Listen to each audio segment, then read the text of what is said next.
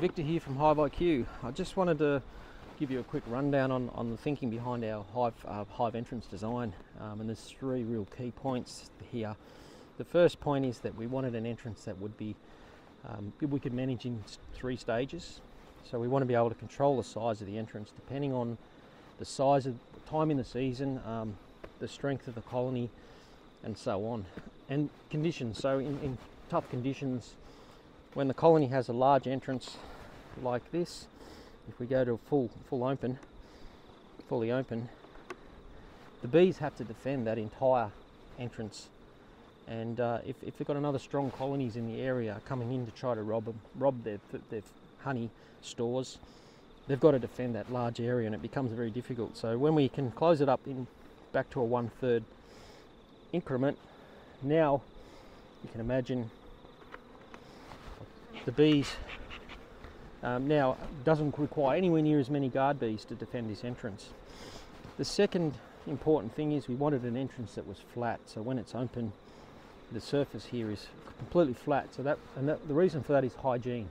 So we want the bees to be able to remove dead bees, dead brood, things like chalk brood, and easily be able to just drag it out and discard it and get it out of the hive. Because when we have an entrance that has a lip or something like that where they've got to lift the debris over, we have the situation where we can have a build-up of debris behind the entrance, which is a risk of disease and pathogens getting into the hive. The final part of the design was having a really solid locking mechanism so that regardless of the position of the entrance, we could lock it.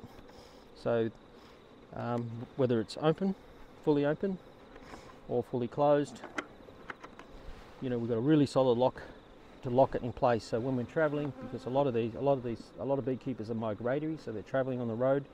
So the last thing we want is this entrance getting wind under it and blowing closed, because, you know, then we risk having the hive smother.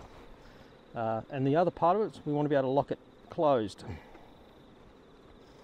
So we want to be able to lock it in the closed position so that it doesn't fall down in the event of high wind or etc. So that's the entrance, and we're very pleased with how it's working out. The bees have got really good access to and from the hive, uninhibited.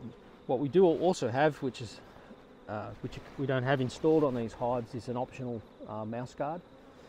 It sits in behind the entrance, and it actually lowers the height. So you can see the height here is quite high, so rodents like mice could potentially fit through that hole if the colony wasn't strong enough to defend itself.